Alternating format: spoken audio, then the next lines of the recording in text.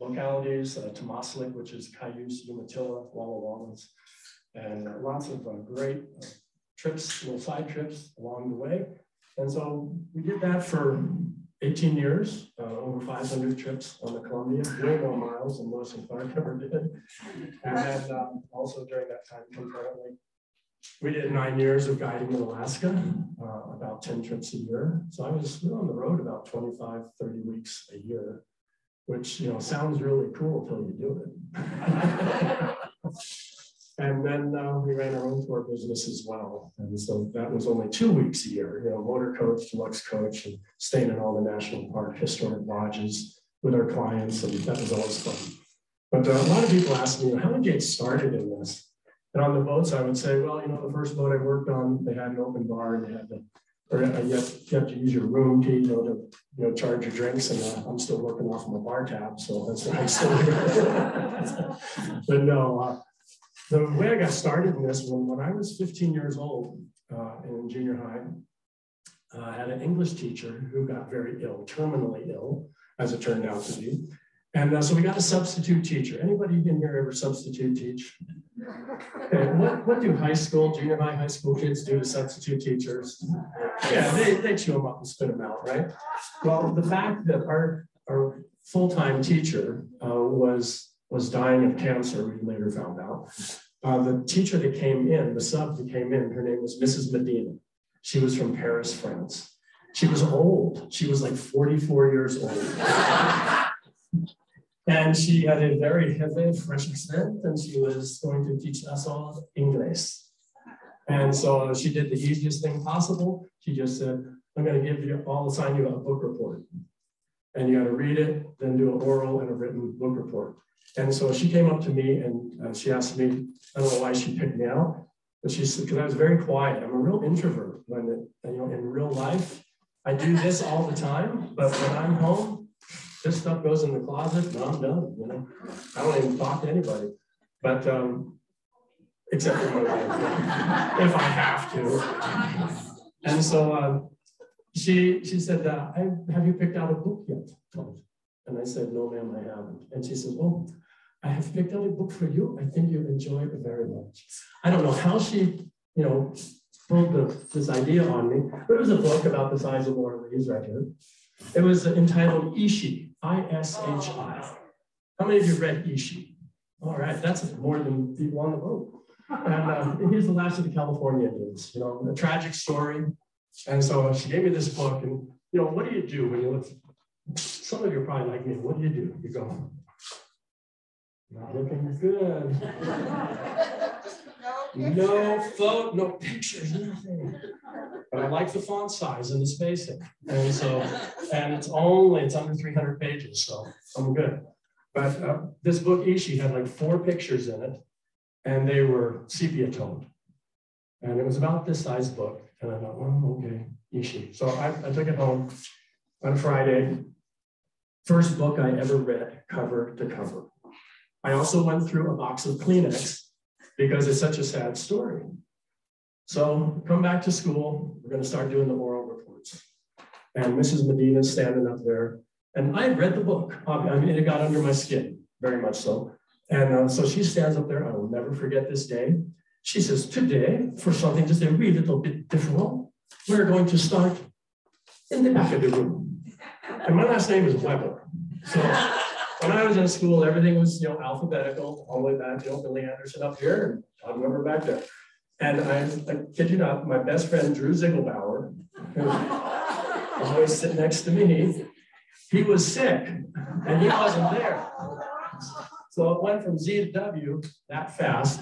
And the next thing I know, she's going, Todd, would you please? And I just remember walking up to the front of that room, just petrified, because public speaking is like the #1 fear of most people. And so I got up to the front of the room and I turned around and I faced, there was like 55, 60 kids in that class. And I faced that class and I just started to talk. And I wish it would have been recorded. This was supposed to be 3 minutes with no notes. I didn't even have time to scribble stuff on my hand. And so I just started talking about Ishi and the story. And all of a sudden I heard a bell ring. And I looked at the clock in the back of the room And I had taken the entire 45 minutes. And I know you find that hard to believe. I'd taken the whole class hour. And so that kind of brought me back to the here and now. And as I looked over the room, there wasn't a dry eye in the room. Even the guys with the Letterman jackets on, you know, see you next period, man. It was so sad, you know. And everybody was, and Mrs. Medina, she's sitting there behind her desk with shoulders heaving, mascara running down her face. Everybody walks out of the room and I'm standing there. I go back and gather my folders and my books, and I walked up to apologize to her. And I said, I didn't have any idea I took all this time. And just kind of, and she's saying, please don't talk, stop. And she's mopping her eyes and kind of compose herself. So I stood there and I started to apologize, please. So I just stood there, nice and quiet, and she finally gained her composure. And she says, Todd, I want you to know that is one of the most beautiful oral report I have ever heard. And I'm here to tell you, you do not have to do the written report, for I could not bear to read it. I haven't done a written report since 1972. And so that book really got me started. And we lived out in Southern California at the time, San Fernando Valley, when I was a little kid, 6, 8 years old. And no real American Revolutionary War history back there. I was born in Rhode Island, at Naval Hospital, but then we moved out to California when I was about 6, and then stayed there for about 8 years. So it just got too crazy, earthquakes and all that. But while I was there, I got interested in Ishi, the Native Americans, the fur trade, the mountain men, John Jacob Astor, Lewis and Clark, all these Western explorers. And I just started, that one book tripped my trigger and got me reading that stuff. And what also got me interested is when I'd read about them shooting a flintlock pistol. Well, how does that work? Well, I'll build one. If you want to know how something works, build one, then you know how it works. And so all the stuff that you see up here, clothes pretty much. Nadine and I didn't make this. This is a friend of ours puts these together. But the boxes, the guns, the knives, all this stuff up here, I've built over many, many years. And this is just the tip of the iceberg. If you want to come up to our place in Hidden Valley, we have a turnstile at the front door. It's $4 admission for seniors. And we got a nice room set up. You can see everything on display there. Okay. All right. So a couple things I want to cover today. We're always talking about Lewis and Clark. So we're just going to do go through what happened to some of these guys because we don't have time to do it all. But we will cover, some of the main players of the expedition. And you're going to have to forgive me, Marley, because I did a little more research last night on the dog and the Reverend Timothy Alden, who I think is quite a reliable source. Okay. What, just because he's a Methodist? I'm a Methodist, but because I think it was a good sentimental story. Yeah. So we'll see. There you'll find with some of the players, human and canine, there are some varied ends to their tails. And the dog only has one tail, but he has a different kind of tail. Okay, so we'll talk about Captain Meriwether Lewis. We're always talking about Lewis and Clark. So what happens in, they get back from the expedition, September 23rd, 1806. Everybody's given double pay. So Lewis goes from $500 a year as a U.S. Army captain. And after that, almost 2.5 years of service, he brings in about $2,200 in pay, which was pretty substantial. He also gets 1,600 acres of land for his service. Remember those letters I read between the two of them. If we are successful in achieving our goals, we know it's going to be hard. There's going to be hardships, fatigue. But if we are successful in pulling it off, there will also be rewards. So double pay, 1,600 acres. The men got double pay and 320 acres. And 320 acres was worth about $100 back then. So it was a pretty sizable amount. And so Lewis gets his pay, he gets his land, and then he also is awarded the governorship of Upper Louisiana.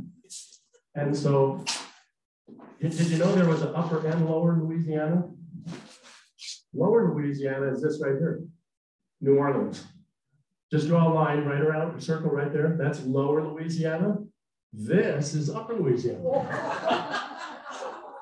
Yeah, kind of not a real balanced thing. So Lewis is going to be governor of this vast tract of land. Is this a job he's well suited for? not at all. He is not a pencil pushing office guy. He would rather be, out on the trail and living the life that he has had for the last 2.5 years.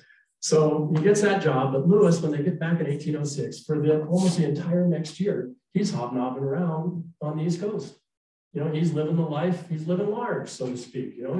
He's a celebrity. Everybody wants to invite him to parties, and he's really living it up. Lewis did have a problem early on as a young man in the military with alcohol. He almost got bumped out of the Army for being drunk and disorderly. He challenged an officer to a duel, which was illegal in the Army.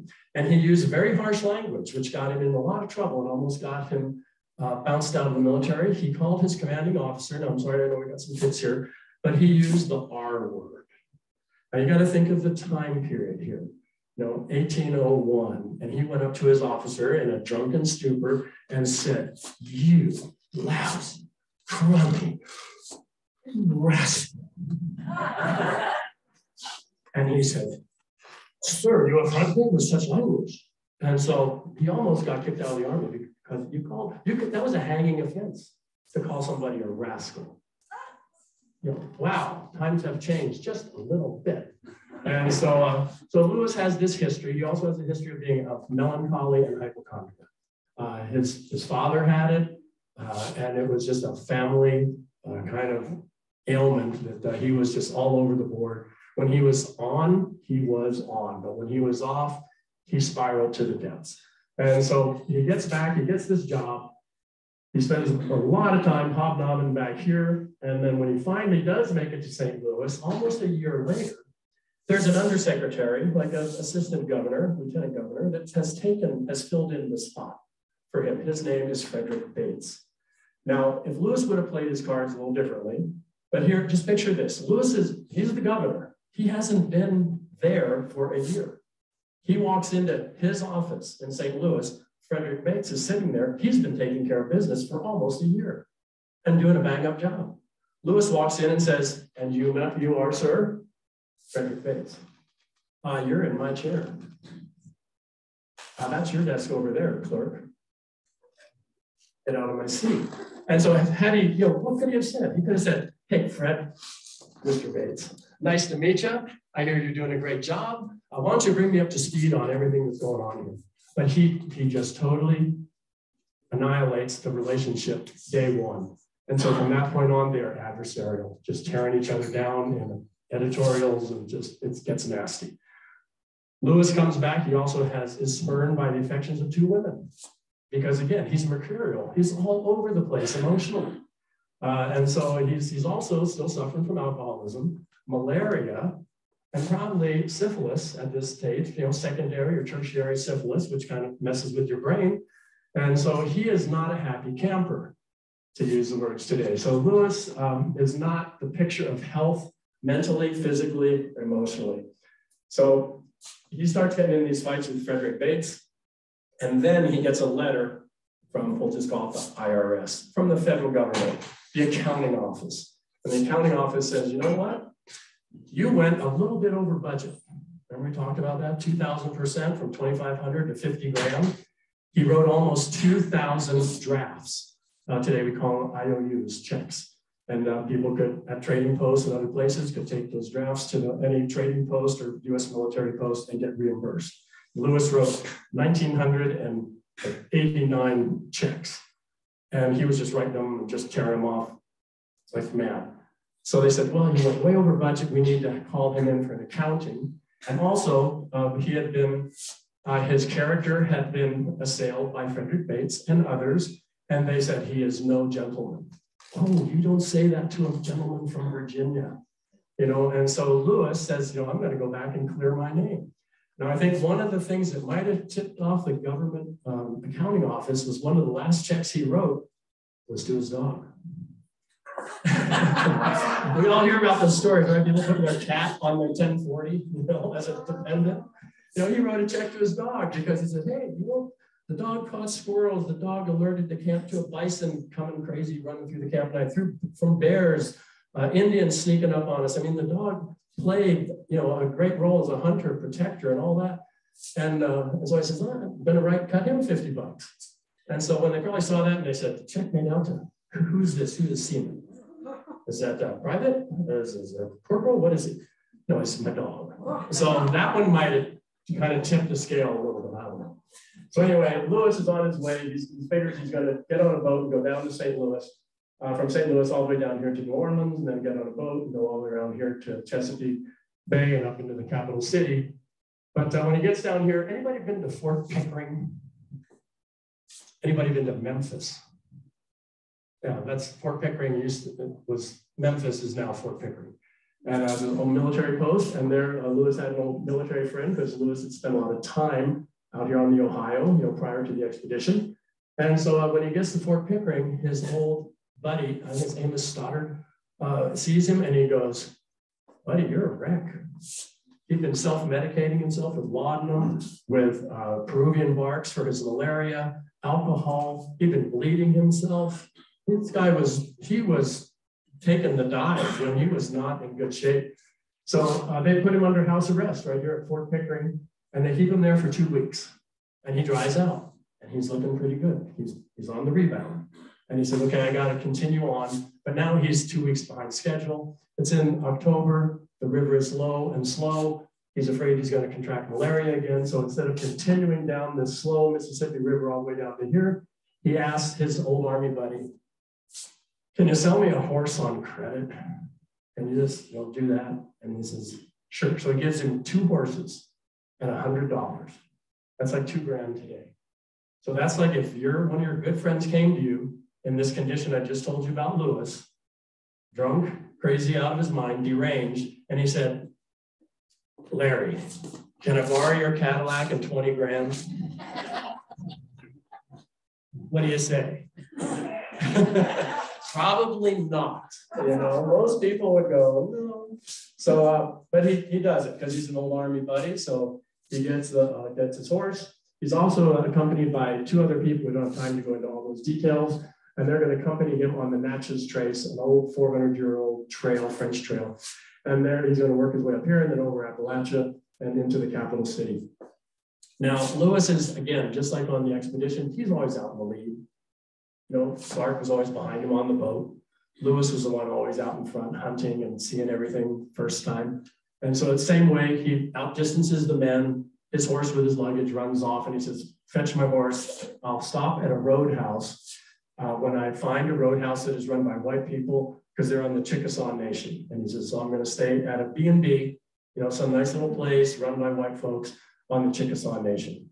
So in a little place in Western Tennessee, the closest town was called Hohenwald. And it's still there. He stops at this little place called Grinder's Stand that is run by Mrs. Priscilla Grinder and her couple of kids. Her husband's out. And so Lewis shows up and she doesn't know who he is, but he is well dressed. He's wearing the latest fashion of the day. He is well heeled with new boots. He's got a post-chase hat. It was the latest rage, this style hat, just in from France. He had a beautiful set of pistols, a beautiful dagger. He had all this stuff, a Louis Vuitton luggage, he had the whole package. And she doesn't know who he is, but she knows he's somebody of means. She doesn't know he's the governor of Louisiana, that he was Thomas Jefferson's personal secretary and was the co-captain of the expedition that went to the West. She just thinks, well, it's somebody, and he's staying here at my place. So she fixes him a meal, and he goes off. And she said he started ranting and raving like a Philadelphia lawyer. Just, veins poking out of his neck and just super agitated. And then he calmed down. And it was really bothering her because he was scaring her children because he was just going all over the place. And so then they find his horses, his other men come along, they sit down for another meal, and Lewis goes off again. And the men just don't even break stride eating. And Mrs. Grinder's going like, oh, he did that once before. And they go, oh yeah, he does it all the time. He's fine, he's fine. Well, he wasn't fine. He was at the end of his rope. And so after the meal, he calms down again. He goes out on the porch of this little dog trot style house. He's got his whiskey, he's got his pipe. He sits out on the porch and he's looking to the west. And people, what was he thinking? And I can tell you, I think I know pretty much what he was thinking. He was thinking, Bill Clark, where are you when I need you? Because they were a great team. William Clark had other business. He'd already married, started a family, and he couldn't accompany his friend to Washington. Had Lewis had better company accompanying him to Washington, I say he'd still be alive. You know, he wouldn't have ended his life that night. And so, but no, the people that were with him were not really invested in him. One was just a manservant. The other was a U.S. Marshal kind of guy who was kind of shady too, kind of bad cop scenario. And so he really didn't care. And so Lewis, fine, he's sitting there, he's getting pretty inebriated. And then he goes to his room, closes the door. And in the wee hours of October 11th, the morning of October 12th, they hear 2 shots ring out from these large North & Cheney 1799 pistols. These are 69 caliber, smooth bore. So this is basically a 12 gauge pistol. So those of you familiar with a 12 gauge shotgun with a slug in it, okay, that'll take down a grizzly. And so Lewis has 2 of these. He asked his manservant, bring me my pistols and my ammunition. Now, how many of you would hand those things over to someone in that condition? You know, I mean, it's just ludicrous. But he was his servant, so he hands him his pistols and his ammunition. And in the wee hours of the morning, 2 shots ring out. Now, nobody was there to witness it. But they broke the door down, and Lewis was sitting on the floor, leaning up against the bed, a wound to his head, because they figured the first shot was probably, these are awkward pistols to hold that way. So the first shot, he's pretty drunk, these are heavy, boom, and he knocked off some of his scalp and, just kind of a serious wound, but not fatal. So then he grabs a second pistol, and again, trying to hold it to his chest, he holds it at an angle and fires through his lung. And he's laying there bleeding out when they come in. And Mrs. Grinder is beside herself, and Lewis looks up at her, and his purported last words were, "Woman, fetch me a glass of water and heal my wounds." And the next thing he was supposedly said was, "Why is it that my heart is so hard to die?" And this guy was hard to stop. And so those of you that may have read Stephen Ambrose's book, Undaunted Courage, that title, Undaunted Courage, just flip those words around, Courage Undaunted, comes from Thomas Jefferson's eulogy of his friend, personal friend, Virginia gentleman and secretary, Thomas Jefferson, speaking of Lewis. And he said, he possessed courage undaunted, stopping at nothing but the impossible. So unfortunately for Lewis, he was in the spiral of, a manic depressive state. He, was under a lot of influence of drugs and alcohol that was readily available, and he didn't have good people with him that cared about his well-being. And they just let him slip through their fingers. Now, there's other people that say it was murder. You're always going to have these controversies. Just think about JFK and the grassy knoll. Was it 1 shot? Was it 2 shots? 2 shooters, 1 shooter. We're never going to know. And so Lewis is buried right there at the Grinders stand in Hohenwald, Tennessee. And his grave is a big square base, and then it has a cylindrical column that goes up, and then it's broken off halfway to signify that his life was indeed sheared off midlife. He was 35 years old. This is only 3 years after the expedition. He was at the apex. He was at the pinnacle of his career. The world was his oyster, so to speak, and he just couldn't hang on. So that is the end of Meriwether Lewis in October of 1809. And it's just a tragic end for a bright and shining star. And so I really, every time I relate that story, you just wish, God, why didn't he just have somebody there that really cared about him? There were so many people that could have jumped into the gap there. Now, what about his dog? For a long time, if the dog had been there, he wouldn't have done it. The dog pulled the trigger. They got those big paws. No, his dog, there's people who say that the last time the dog is mentioned in the journals is mid-July of 1806 at Great Falls, Montana. And Lewis writes, my dog is enduring all the hardships that we have. They were in a heavy swarm of mosquitoes. He said the dog is howling with the mosquitoes. He says, and we are even choking as we breathe, and we choke on mosquitoes in our throat. So the dog's face was covered with skeets. The grass called needle and thread grass was penetrating his fur and sticking him, and he was like under attack by, it was just, the dog endured everything the men did. But that's the last time he's, that was in July 15th, 16th of 1806. The trip is over September 23rd. So just 2 months later, the trip's over. And there's no more mention of the dog in the journals for that duration from July to September. And people say, well, maybe the dog didn't make it. No, had the dog not made it, somebody in that 1.2 million words recorded on the expedition would have written, our dog died. The dog ran off, we can't find it. Or he got killed by a bear, or he got whatever. Somebody would have said something. And so for a long, long time, they didn't even know what the dog's name was, because the way Lewis wrote, they thought it was Scammon. They didn't know it was Seaman. They thought it was Scammon. And just because that long cursive with an ink and quill. So anyway, what happens to the dog? There's a man by the name of the Reverend Timothy Alden. And he's a Methodist. He started Allegheny College in 1817. And he was a man of letters, Boston Historical Society, New York Historical Society, New York Antiquities Society. This guy was well-versed, and he had an unusual hobby. He would go all up and down through the Eastern Seaboard and previous colonies, and he'd take paper into cemeteries and would rub gravestones and write down the epitaphs. And he made a book of curious epitaphs, engravings, and notes on these various gravestones that he found. Some of them, Nadine and I spent a lot of time in England with our other son, and we go to these 1,000-year-old cemeteries, but in these churches way up in North Yorkshire. And some of the poetry, these full sculptures of the people buried in the church, and a sculpture of the woman in marble, like a bas relief, and the words, our little granddaughters are reading it, they're crying. It's just so moving. And so this was his hobby. And now he's well respected. And so what happens after Lewis dies, William Clark gets a lot of his personal effects. And so he gives those, both Lewis and Clark were high degree Masons. And so they gave William Clark, we have a letter that says he gave these things to the Masonic Lodge in Alexandria, Virginia in 1814.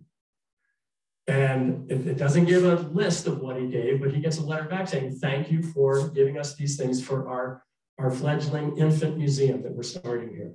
Unfortunately, that museum burned down in 1871 to the ground with everything in it. And so, but one of the things that was in there, and I took the time to write this out longer because I just didn't want to paraphrase it, but the Reverend Alden, he heard about this dog collar. And it was at the Alexandria Museum at this Masonic Hall. And so he wanted to go down and see it. And because he thought that was kind of an interesting little bit. It had a brass plaque riveted on. Newfoundlands are a big dog, so the collar was probably like a pie plate diameter with a plate riveted onto it. And the plate said, what's some other notes here? This is basically, quote, entry number 916. This is out of a 5-volume set. He says, I'm the greatest traveler of my species. My name is Seaman, the dog of Captain Meriwether Lewis, whom I accompanied to the Pacific Ocean through the interior of the continent of North America. Copied off of the collar. Next to the collar, there was like a hang tag, a little more additional information.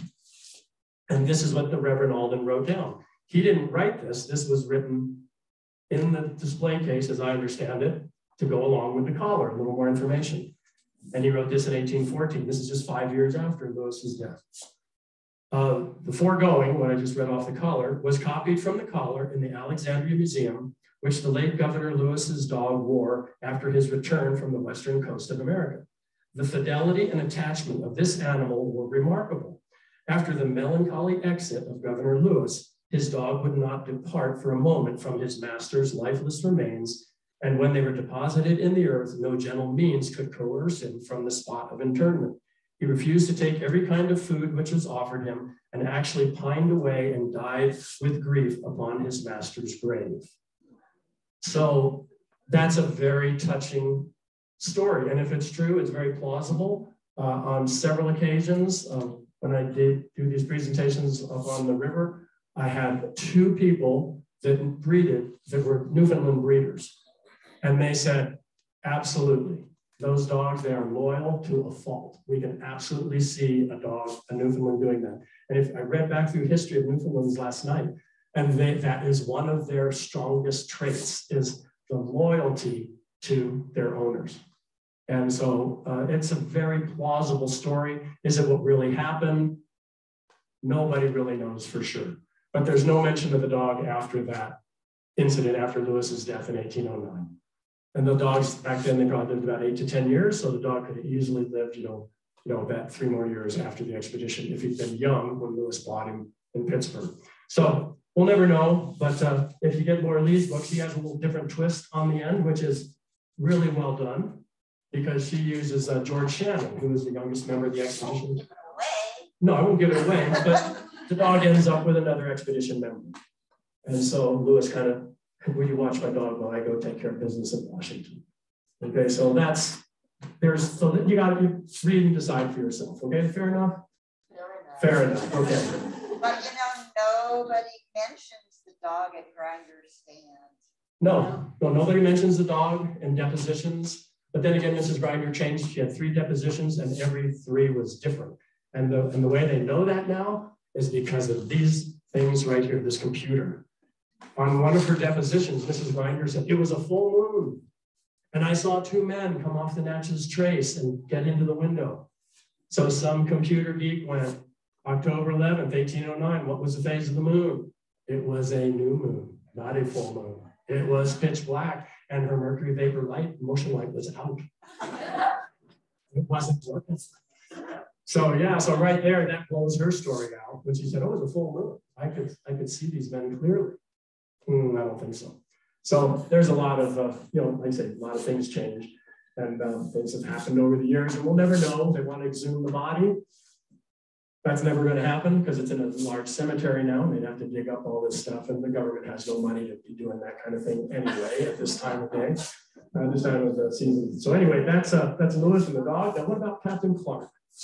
What happens to him? He comes back, he gets his double pay, he gets his 1,600 acres, and he is given the job of the Superintendent of Indian Affairs, what we today call the BIA, Bureau of Indian Affairs. So he is the first Superintendent of Indian Affairs.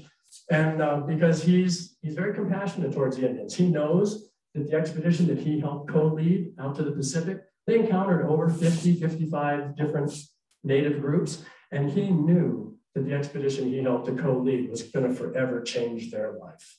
If it hadn't been Lewis and Clark, it would have been somebody else. The country was on the move west. Lewis and Clark just happened to be the point men that got this whole ball rolling.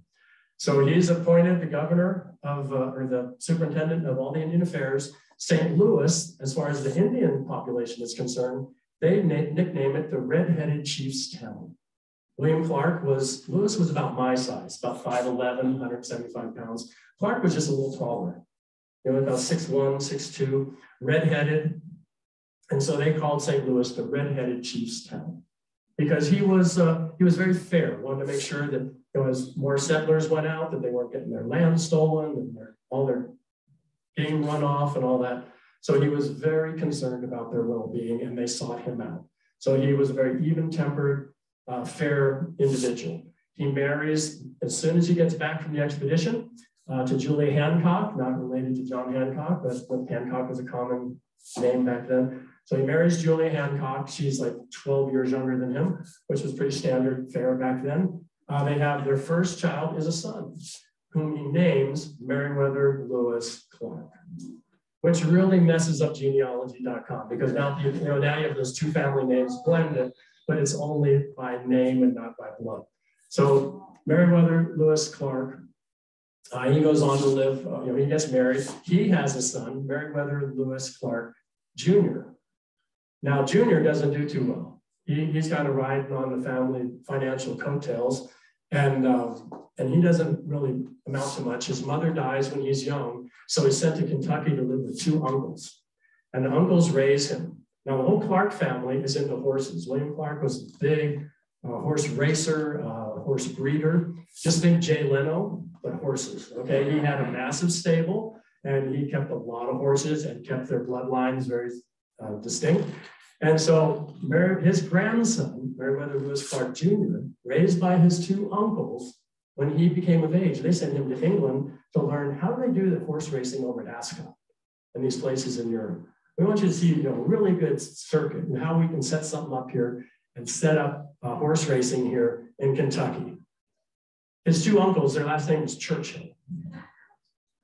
Churchill Downs, the Kentucky Derby. So William Clark's grandson, Meriwether Lewis Clark Jr., is responsible for starting the Kentucky Derby. And that whole thing, the two spires at the end of the grandstands, the Churchill spires, that's all the Clark family. So just one of those little asides. But anyway, William Clark will die at 68 years old. Natural causes, 68 was pretty good for back then because about 40, 45, you were getting close to the end of life. So at 68, natural causes, well beloved by family and friends. At his funeral in St. Louis, he's interred at the Bellefontaine Cemetery in St. Louis, one of the largest monuments there, and went out very gracefully and well loved and respected. So he did quite well. He did run for governor, but he lost out because they thought he was too soft on the Indians because he was too concerned about their welfare. They said, no, he's an Indian lover. We're not going to vote him in to be governor. So I did want to pass this around when I was talking about Lewis. This friend of mine, Michael Haynes, did a lot of these illustrations for the Lewis and Clark Bicentennial, 2003 to 2006. And even wearing a similar outfit, you know, the blue shirt and the ascot and the pistol and dagger. And this is Mrs. Priscilla Grinder. Here's Lewis on his borrowed horse, pocket full of money, little Edgar Allan Poe-ish feel of the ravens, you know, portent of things to come. So Michael Haynes did a wonderful job on portraying accurately, you know, the uniforms and the clothing of the day of the expedition and everything around it. He has a beautiful book out. A lot of his artwork is in national galleries now because of his, he just did so much for the bicentennial event. So now what about the young lady here? Sacagawea, Sacagawea. You can call her whatever you like. You can call her Jamie. You can call her Sacagawea. And you say the girl, make it easy. What happens to her? She's buried in two places too. You know, like I said, there's a lot of this that happens in this expedition. One place has her dying at almost 100 at Lander, Wyoming, the Shoshone Wind River Reservation, and others have her dying on the North Dakota, South Dakota border at Mobridge at about 24, 25 years old. So what happens? She gets back from the expedition, remember August of 1806, they muster out the Charbonneau family. Clark and his men and Lewis, they all go down the river, but he writes her a letter and he says, I will raise your son. When he is weaned, bring him to me. So that's what happens when little Jean Baptiste is 5 years old about. They come down to St. Louis about 10, 11. They come down and they knock on William Clark's door and said, here he is. And William Clark adopts him. And William Clark sets them up in a house on his own property. They have quite a bit of land. And he sets them up with hogs and cattle and chickens and horses. But he says, Charbonneau, this is not his lifestyle. And so I just want to read you a couple of things here where it says about, where is it here? Where she dies, let's see. Here we go. After they leave their son off, and they live in St. Louis for a little while. Charbonneau just doesn't take to it. He's a rolling stone. So they get on a barge going back up the river to work at a trading post up on the upper Missouri River. They have a Scottish journalist on that trip. His name is Henry Breckenridge. And he just happens to be on the barge. There was a lot of Europeans coming over to America at this time to see the American West before it disappeared. Artists, journalists all came out to record it. Guys like George Catlin, Alfred Jacob Miller, Carl Bodmer, Prince Maximilian, all these people came out to see it before it was gone. And so Henry Breckenridge, he's on the same boat. And this is what he writes in his journal that day. We have on board, this is in April of 1811. We have on board a Frenchman named Charbonnet, 44 years old approximately, and his 23-year-old wife, an Indian woman of the Snake Nation, both of whom accompanied Lewis and Clark to the Pacific and were of great service. The woman, a good creature of a mild and gentle disposition, was greatly attached to the whites, whose manners and airs she tries to emulate. But she has become sickly and longs to revisit her native country. Her husband also has lived many years among the Indians and has become weary of civilized life. So she's going back up the river. They stay at this little trading post called Fort Manuel Lisa, which is just a little log trading post right on the North-South Dakota border on the Missouri River. It is now underneath a big reservoir, Lake Owyhee. So The site is gone, but it's under a big reservoir there of the Missouri. And so they're staying there for a while, but this is a trading post. It's just too far out there. It's too hard to protect, too hard to make it business work. And so the clerk there, his name is John Luttig. And Mr. Luttig, on December 20th, 1812, after just about a year of Sacagawea and her husband being back up on the upper Missouri, he says, December 20th, 1812, he writes, "This evening, the wife of Charbonneau, a snake squaw, died of a putrid fever. Again, she was a good and the best woman in the fort, possibly the only woman, aged about 25 years. She leaves a fine infant girl, Lisette." So she's had another child by Charbonneau, assumably, but now she's gone. They can't keep the fort open. It's just too hard. And so they decide to abandon the fort and go down to St. Louis. This is in December, going down the Missouri River in December. And here's the clerk of this place with a new baby. So they make it down to St. Louis and they knock on William Clark's door and go, "You adopted her son, here's your little girl, you want her too?" So we have all the records of the adoption papers, schooling papers, school supplies, boarding, room and board and all that of Jean-Baptiste, but nothing on Lisette. She falls through the cracks of history almost instantly. And it was interesting because I had a woman on a trip that was a translator, French-English translator for the United Nations. And she came up to and talked with me afterwards because I didn't realize how much French emphasis there was with the Lewis and Clark expedition, with the people that they hired, and there's smatterings of it. And she said, "Your French accent is delightful." She says, "I just want to tell you, there's just a couple things that you need to change." And I said, "Okay, I'm all ears." And she said, "Number one, his name is not Jean Baptiste. It's spelled Jean and Baptiste, but it's pronounced Jean. And you don't pronounce the P in Baptiste. It's Jean Baptiste Charbonneau." And I said, "Okay." So the next day I was at Fort Clatsop and I got all the Rangers and interns around. And I said, "Okay, I got this from the top." It's enough, because they were all saying it wrong too, so we all made ourselves say it like 20 times. So it was Jean Baptiste. So that, and I said, and it said that Lisette died as l'enfant, L'Enfant.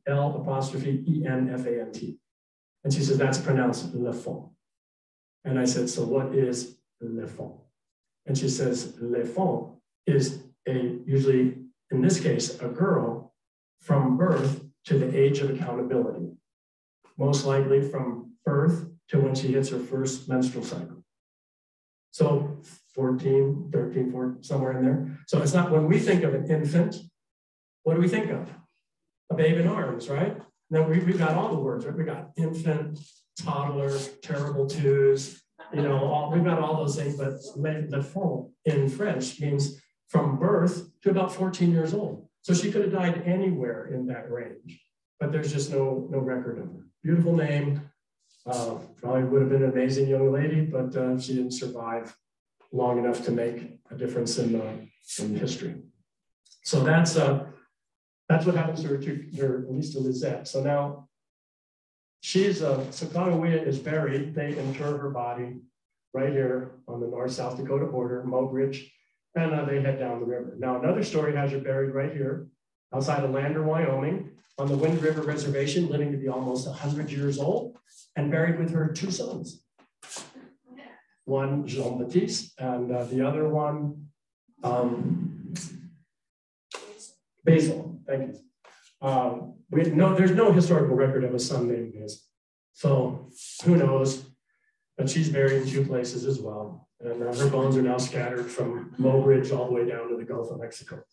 So at 23 years old, I had talked to a lot of doctors, and they said she probably died of pelvic inflammation, probably after the birth of Lisette, and had complications, from venereal disease and pelvic inflammation, and that probably took her life. So again, not a lot of health care for women on the frontier when you're the only woman there at the fort, right?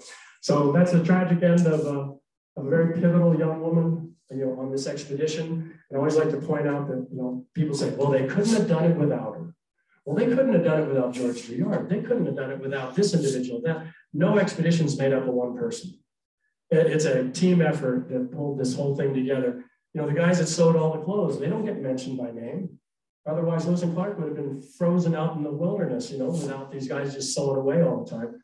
And so she was very important to the expedition, to be sure, with, getting them horses. She actually did it on 2 occasions, once with her own people, once with the Walla Wallas, and, foods and things, foodstuffs and feed for the horses. And just, I think, in my mind, I've done a lot of river trips with just guys, like 16 guys floating down the Grand Canyon or San Juan or something.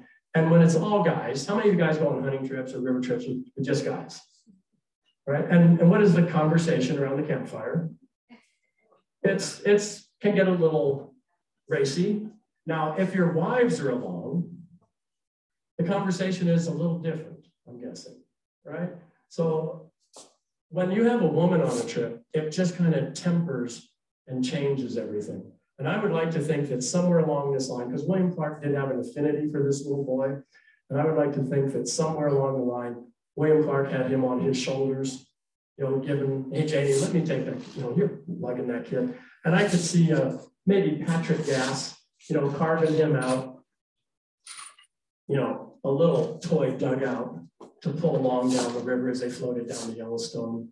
I mean, none of that's recorded, but there's a lot of people keep journals that don't write down, oh, we went on a family vacation. It was a 69 Ford Ranchero with a, 389. People don't write that kind of stuff down. But, there's details that we'll never know, but I'm just assuming from, these guys were together for almost 2.5 years. There was a lot of, mixing going around and a lot of information that wasn't written down.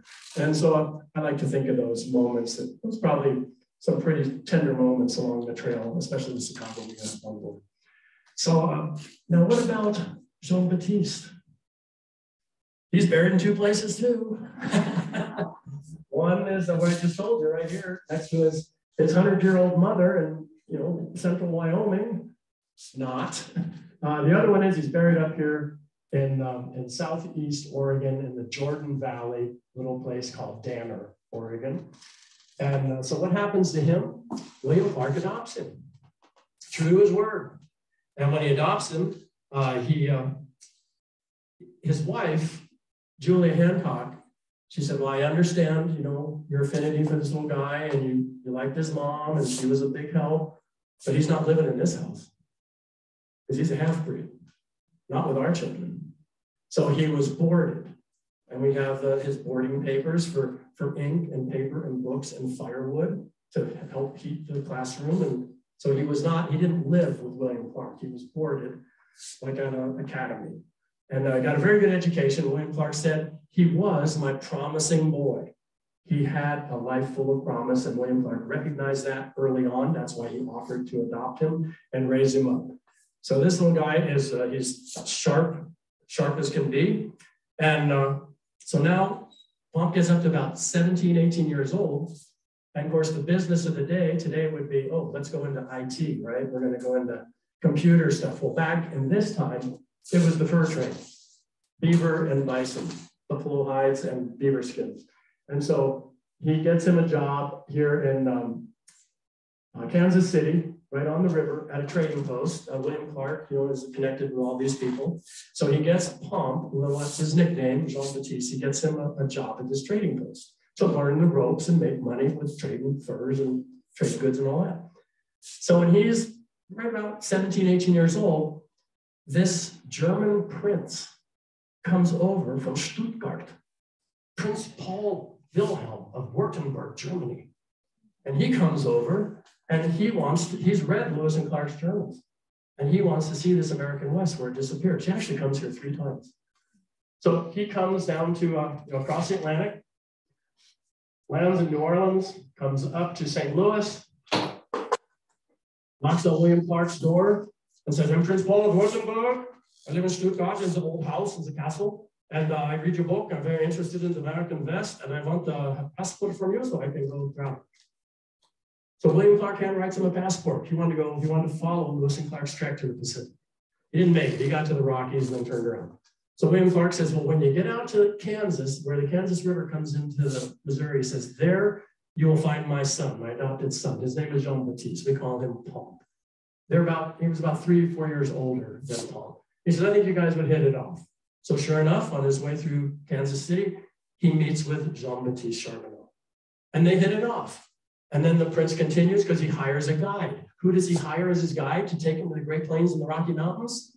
Charbonneau, Jean-Baptiste's father. So Charbonneau is now guiding this German prince who's got a full entourage. He's got gunsmiths and chefs and a portable folding bed and a desk. And you've seen it before, the whole crazy tons and tons of stuff. And he's shooting everything that he can see. And he's collecting Indian artifacts, beadwork and bear claw necklaces. And a lot of these great early American Indian artifacts are in European collections because those are the people collecting them back then. And so he comes back down to St. Louis after this 5-month trip to the Rockies, shooting everything. And he sees Jean-Baptiste again. And he says, how are you, my little friend? Why don't you come visit me back to Germany? Yeah, I got the big house. You can live with me. We can see everything you want to see. So Jean-Baptiste said, yeah, sure. So he goes down to St. Louis and, hey, Dad, I'm going to Germany. And so they go down the Mississippi River, down to New Orleans, across the Atlantic, land in France, work their way overland to Germany, and he stays there for 6 years. He learns German, he learns French, he learns Spanish, he learns Arabic.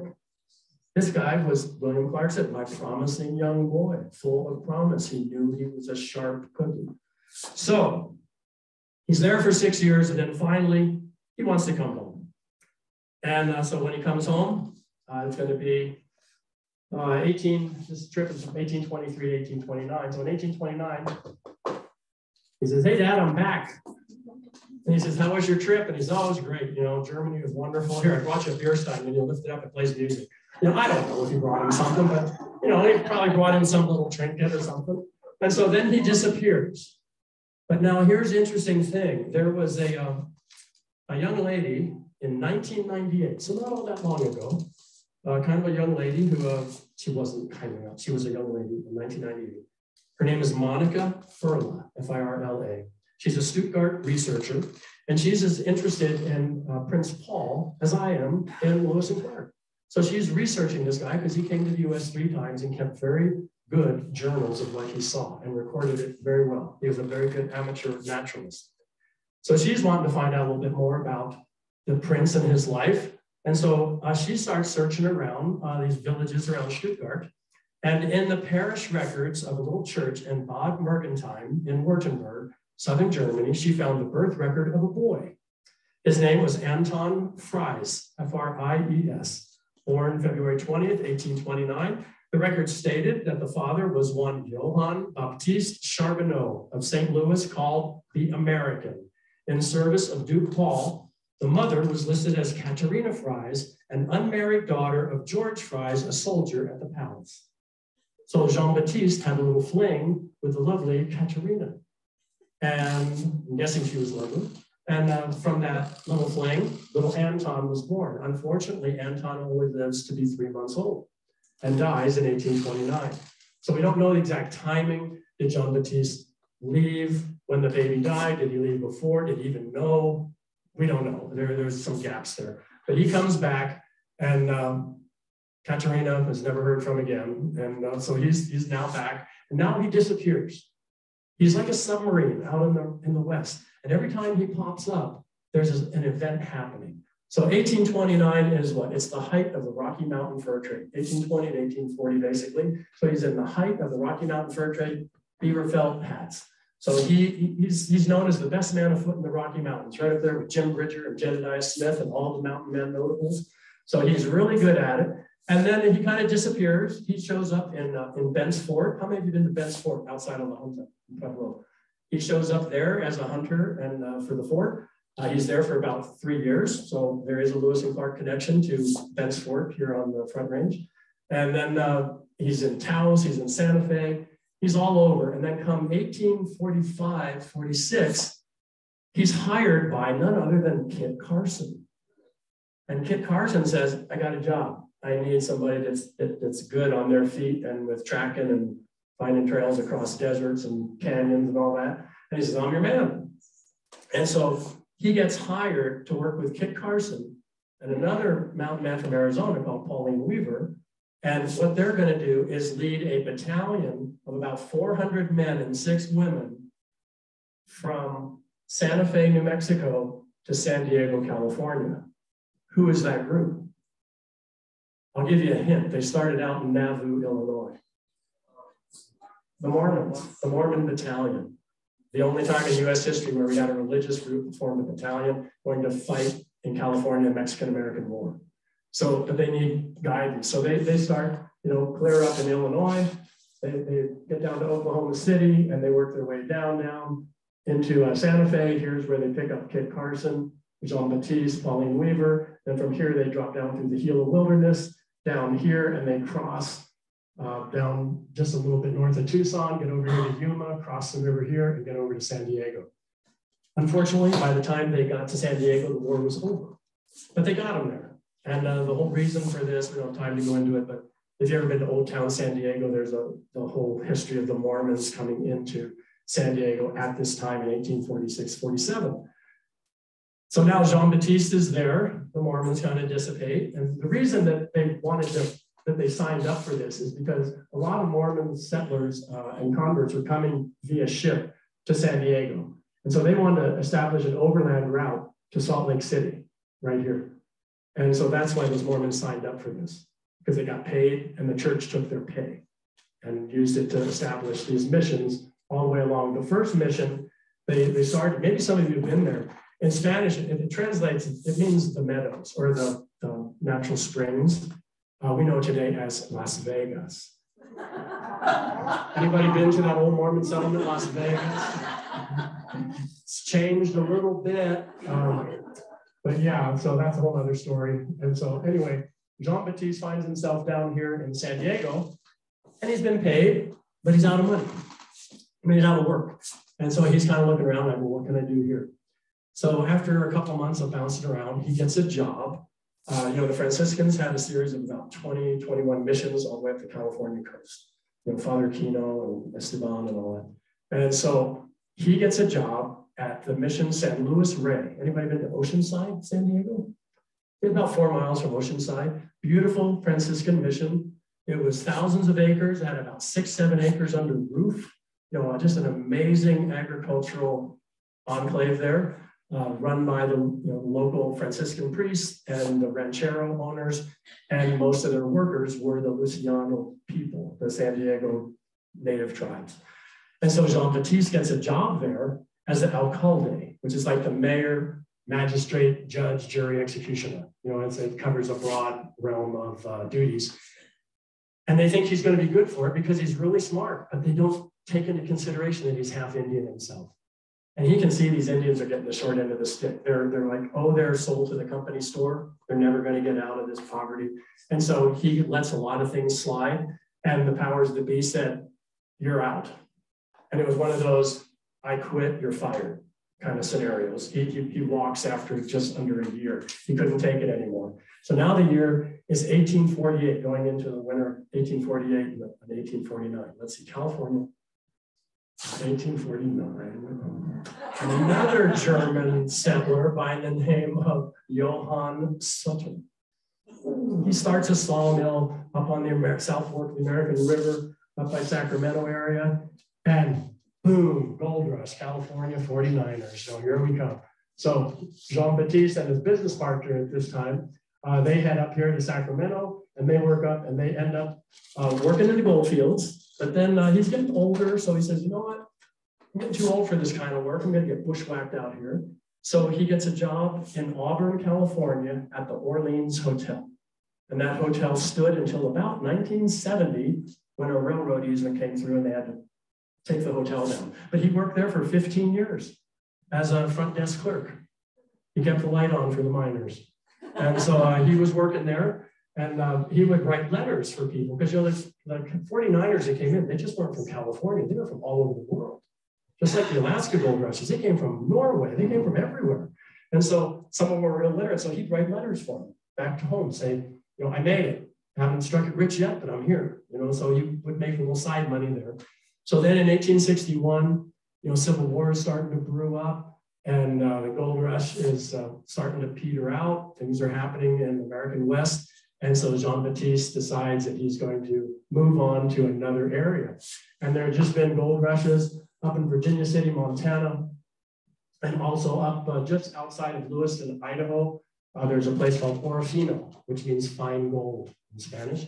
And that town's about 40 miles to the east of Lewiston, Idaho. And so he and his couple buddies, they decide we're going to work our way up across Southern Oregon and up into Idaho and the Snake River country and hit the gold mines up there. And we'll do the same thing we did up there. You know, we'll make some money up there. We'll mine the miners and make money selling stuff to the miners at an inflated rate. So as he is crossing the Owyhee River in southeast Oregon here, his horse stumbles and he falls into the Owyhee River. This is all snow melt, so it's really cold, and he literally caught his death of cold. And so he dies about 2 weeks later at a local ranch called the Inskip Station. If you go there today in the Jordan Valley, all there are is, it's kind of like going to Bowie or Somerset, you know, it's just foundations, you know, for the most part, not a whole lot there.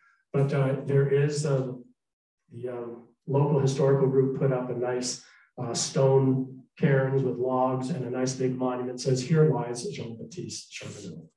You know, the babe born in February, Fort Mandan, 1805, went to the Pacific, lived an amazing life in Europe, was well loved by everyone, amazing individual, and here he lies to this day. So he's not buried in Wyoming next to his 100-year-old mother and an unknown brother. He's buried right there in southeast Oregon.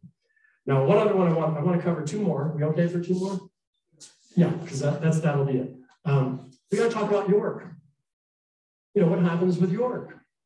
You know, I've told you what happened to a lot of these other guys. Well, here York comes, you know, when they're mustering out the expedition, and York walks up to the table and says, "Sir, what do I get? How much pay? How much land?" And he said, "I don't get what you're talking about." He says, "What do you mean, pay and land? You're my servant. You're a slave. You don't get any pay. You don't get any land. It's back to work as usual for you." Now, he was a house servant. He wasn't a field hand. And remember I said, when they got back to St. Louis, he said, "My man York cannot wait to put on a linen shirt, new trousers, silk hose, and pumps." You know, York was used to finer things than he had on this, you know, greasy buckskin trip.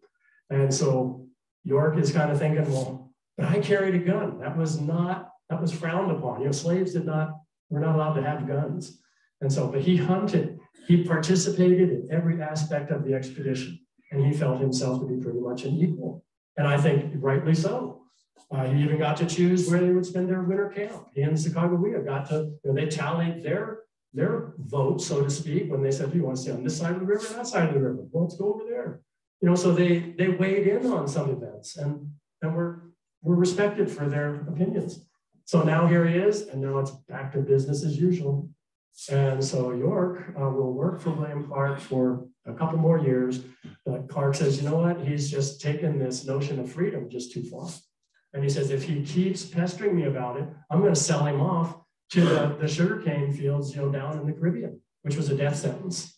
You know, he says, if you don't, you know, mind your P's and Q's here, pal, you know, life's not going to go well for you. York was married. We know this because when they got back to Louisville, Kentucky, York was given 1 week to go see his wife because York had a painted buffalo robe for her. And he had some souvenirs that he brought back. And so we only had a week, he stayed a month. And William Clark was not too pleased that he's went, you know, AWOL for 3 additional weeks. And but we know that York was married. Now, again, it was illegal for slaves to be married. But how did they signify being married in slave culture? Jump the broom. And so while they were sitting there sweeping, you know, the plantation walkways and steps, and they had a young man and a young gal that were sweet on each other, and they'd look around and make sure the master wasn't watching, and then they would hold a broom down, and 2 people would hold the broom, and the couple would hold hands, jump over the broom, and in the slave community, they were married by jumping the broom. Because something they could use, it just, no, I just sweep, I dropped my broom, they stepped over it, I'm sorry. You know, it was something you could explain it away pretty easily. So York was married. As far as we know, he never gets reunited with his wife because they were owned by 2 different families. Don't know about any kids either. He probably had some, but we don't know. And so at this point, finally, in about 1832, 33, William Clark has kind of had enough of York. Not in a bad way, but he says, you know, it's just, it's not worth my effort anymore. So he lets York go. And when he does, he doesn't cut him loose. He buys him a freight wagon and a team and 4 horses and puts him in the trucking business, freighting business. Now, does York know how to do this? Remember, he's a house servant. He's not a field hand. He's not a horseman. He's not a teamster. And so, but William Clark says, well, I'm going to set you up in business, because William Clark had businesses between Louisville and St. Louis. So he said, hey, I'll set you up in a little delivery route. Well, he couldn't read. It was illegal for them to read. So how could he collect bills and do arithmetic and add up CODs and all that kind of thing? It was impossible. So in a very short order, that business was defunct. The wagon fell apart. Horses came up lame. And York comes back to Clark and says, please take me back. I was foolish to ever, you know, want to wander away. I just can't hack it. And Clark says, sorry, you're on your own. So Clark kept a little book like this of all the expedition members, killed or died. And whenever he heard, you know, people come back to St. Louis from being out west, he was kind of the focal point. Everybody stopped at Clark's house to add to his big Western map, add details, changed it, make addendums. And they'd say, oh, did you hear about George Drouillard? They died up at Three Forks at the hands of the Blackfeet. Oh, okay, Drouillard died. What year was that? That was just last spring. Okay, duly noted. So he kept a running tally of expedition members. So he has York dead about 1832.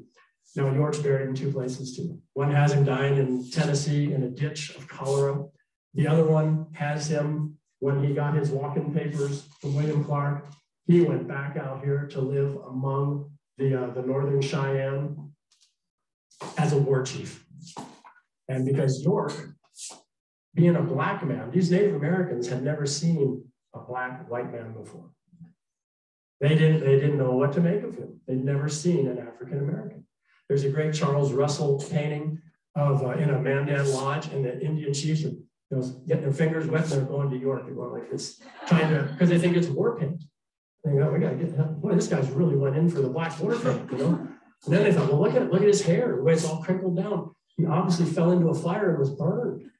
But look at how strong he is. York was a robust individual.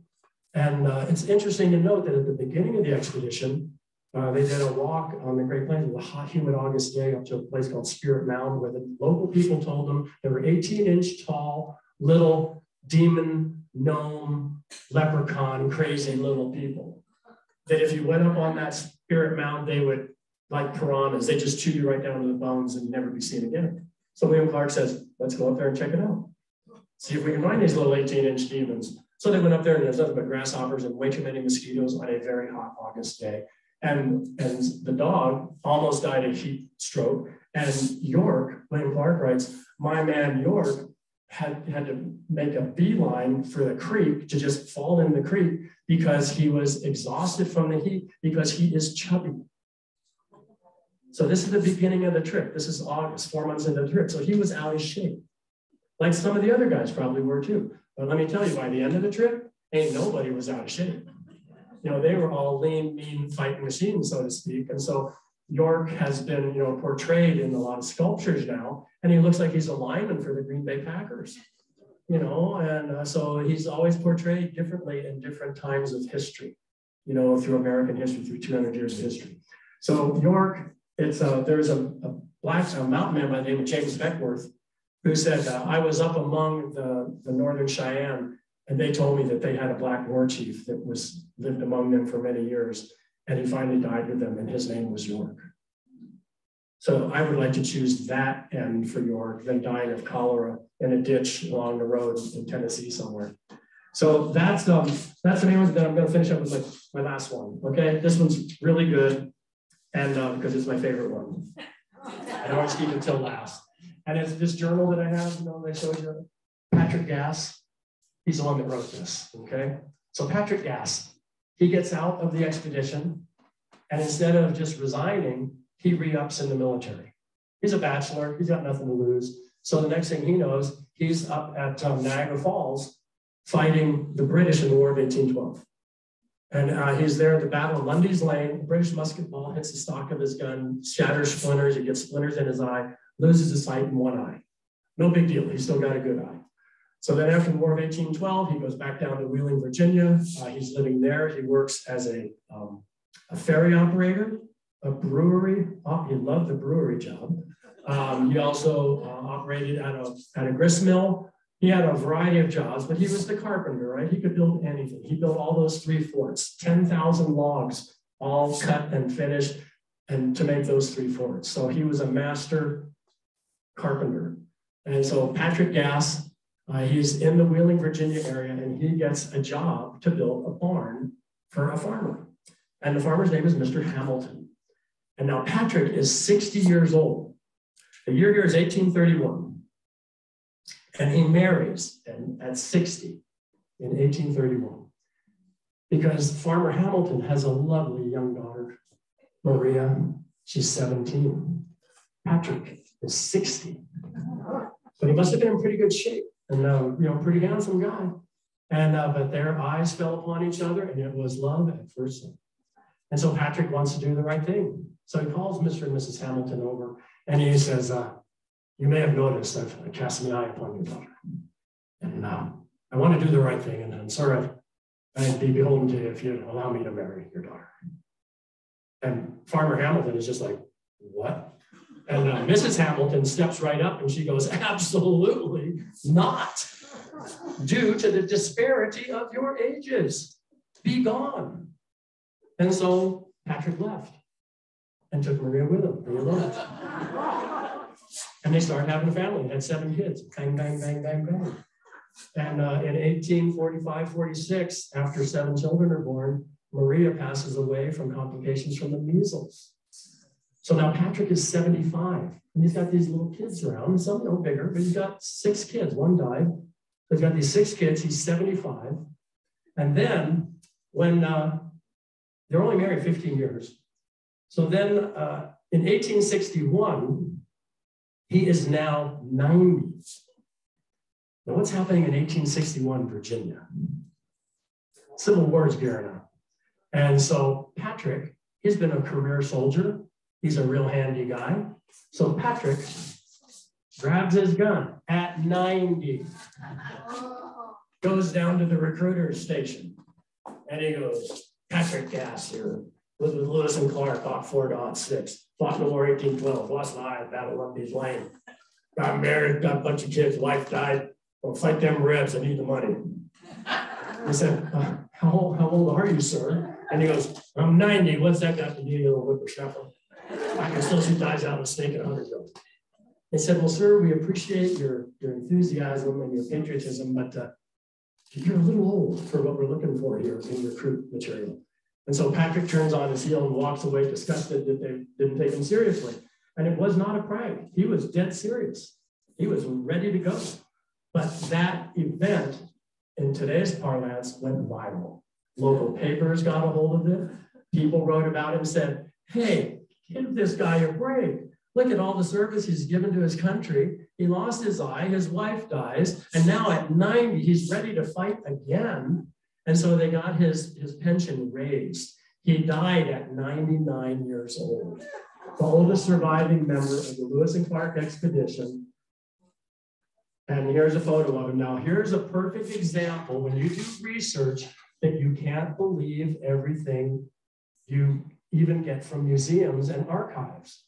Because he died in 1871. And it says, this is Patrick Gass, last survivor of the Lewis and Clark expedition, 1875. He looks pretty good for 4 years dead. And so here's a picture of Patrick Gass, if you want to pass that around. But he was probably, if I could have interviewed anybody on the expedition, I think it would have been Patrick Gass, just because he was just so dang practical and just a likable guy. So anyway, thank you so much. You have been a tremendous audience. I appreciate it. Thank you. More initiatives. We got some books up here. We got a couple of DVDs left. So if you're interested in any of that, come on up and look at any of the goodies. Please do, and have a wonderful day. And I hope to do some more of these for you in the future. I've got lots more up my sleeve. Thank you.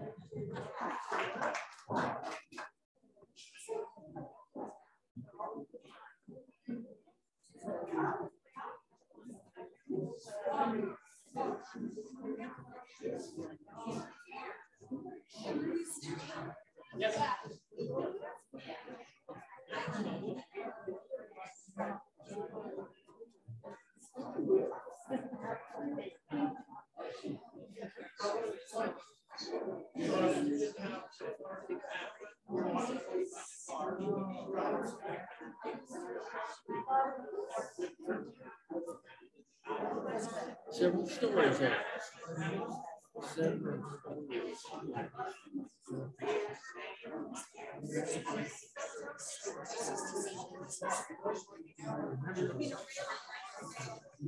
Well, last thing that little book here for a while. You know, he worked for 18 years and